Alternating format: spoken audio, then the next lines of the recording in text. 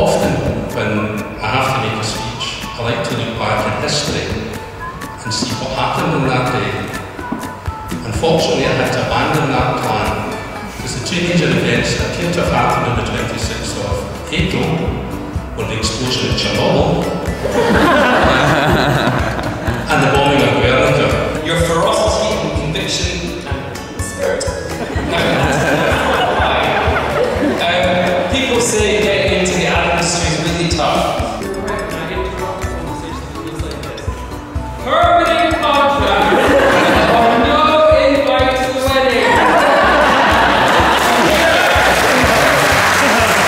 You're lovely, modern enough to survive the times, but old-fashioned enough to last forever. Ladies and gentlemen, please be upstanding to welcome the new Mr.